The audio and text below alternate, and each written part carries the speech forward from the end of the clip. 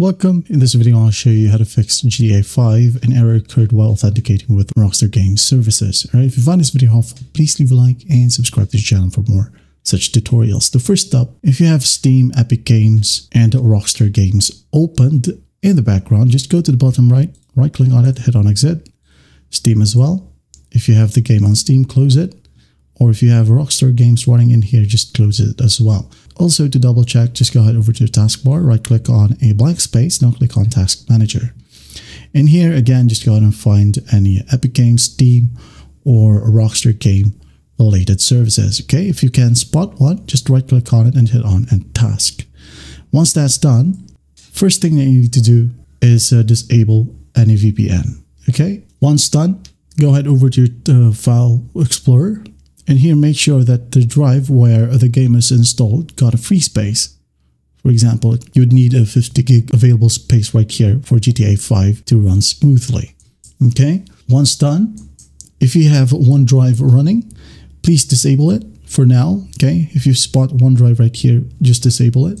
And then once done, open up Rockstar Games Launcher first. Double click on it, wait for it to load. And then once it loads, just make sure to log in.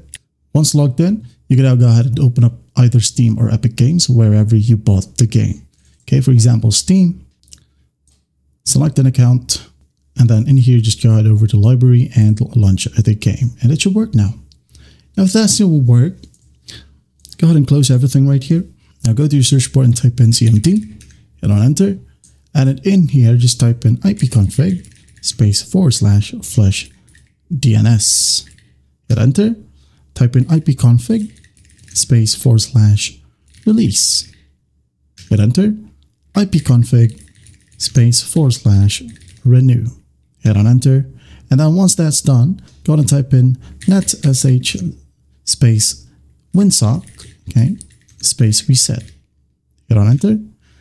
netsh int ip reset. Hit on enter. And once done, you can just go ahead and type in exit and you're good to go. Now, if the commands didn't work, just go ahead over to your search bar, make sure that you run CMD as administrator and just retype the codes that was shown. Okay.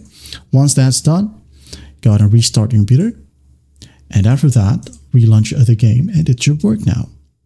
Now, if that still will work, go ahead over to your search bar right here, type in control panel. Okay. Open it up, and here at the top right, make sure that it is set to large icons. Okay. Once done, click on Network and Sharing Center. And then in the left panel, click on Change Adapter Settings. Double click on the network that you're currently using. Click on Properties. Go to TCP IPv4, click on it and click on Properties. And in here, just click this option or radio button. Use the following DNS server addresses. Okay. You can go ahead and try this one. 8.8.8.8 and 8.8.4.4. And once done, just hit on OK, launch the game and check if it helps. Now, if that still will work, type in 1.1.1.1 and 1.0.0.1. And after that, just hit on OK, close everything right here, launch the game, and everything should work perfectly fine now. That is it. Well, I hope this video helps, and I'll see you in the next one.